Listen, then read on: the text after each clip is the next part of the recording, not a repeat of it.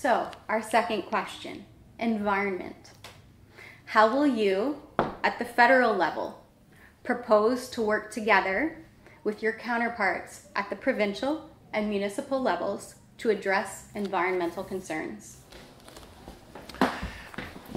We're the only party that wants to move a lot of these policies back to the provinces, like healthcare and the environment.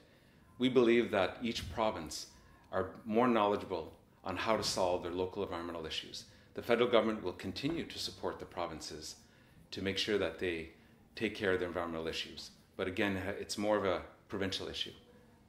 So our second question, environment. How will you, at the federal level, propose to work together with your counterparts at the provincial and municipal levels to address environmental concerns? Well, that's another reason why I'm very proud to be with the Green Party. I was just meeting with Mike Schreiner, the MPP in Guelph, and he was saying that while he was at Queen's Park, he was voting for conservative bills, he would vote for NDP bills, he'd vote for liberal bills, he would vote for any bill as long as it made progress on the environment. So it's, I think the Green Party is special because we really don't care about tearing down the other parties. We really want to work with other parties to make sure that we can achieve success and achieve our goals. And I know that's something that Elizabeth May has been doing as well. I spoke with Pam Damoff yesterday, and she was saying that her and Elizabeth had worked together to pass several bills. So that's, I think, something that the Green Party is. It's a special thing about the Green Party. Thank you. So our second question has to do with environment. How will you, at the federal level, propose to work together with your counterparts at not only the provincial but also municipal levels to address environmental concerns? Sure. Well, we have, with the Liberals, we've seen that they've neglected a lot of smaller communities and kept focus on the bigger picture.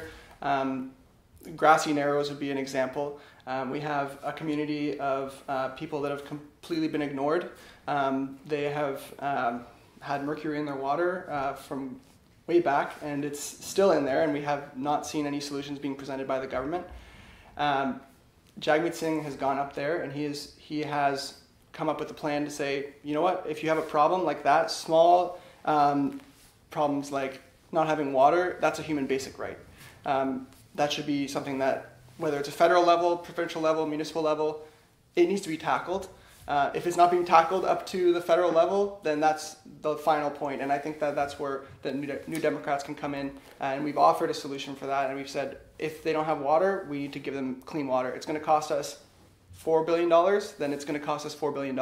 We wouldn't ask questions if the same thing happened in Toronto. We wouldn't have to have the same questions if it happened in Montreal.